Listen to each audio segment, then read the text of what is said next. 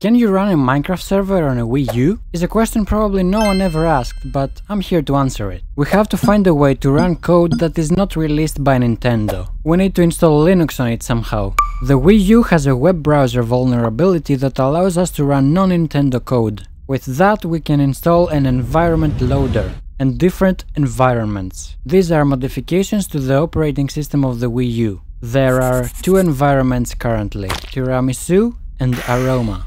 I have installed both of them by following this guide. What we really need from this environment loader is the so-called forward.image loader that allows us to boot into different image files. So I downloaded the Linux Wii U kernel, transferred it to my SD card, put it in the Wii U, and I started it up. It works? Well, kind of. This is just the kernel. We also need a specific distribution. Should be easy, right? Let's see. Let's download the distro and flash... What? It's corrupted? Okay, let's try another one.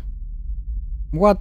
The same thing again. Whenever I tried to flash a distro to my USB drive, it just refused. Let's try a different approach. You can also boot the distribution from the SD card that contains the custom firmware. You need to partition the SD card into two partitions, one in the ext4 format and one in FAT32 format. You can't do this in Windows, so I had to get out a laptop that runs Linux because I didn't want to install Linux on my main system. I know, confusing. Anyway, I did that. But then my Windows machine didn't recognize the Linux formatted FAT32 partition. That's a mouthful. I reformatted the partition to FAT32 using the FAT32 format tool. And guess what?